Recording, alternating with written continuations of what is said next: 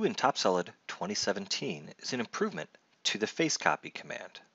In past versions, we could of course copy any face, but now we've given you the new complementary face selection. Here, as you can see, what it does is it copies and trims the face to fill holes. Perfect. Think about how simple that is. And it's using the exact face from the surrounding edges. Let's try it over here on this bigger section. Awesome. Like that, you can see you can quickly create the surfaces that you need to create to get the job done faster.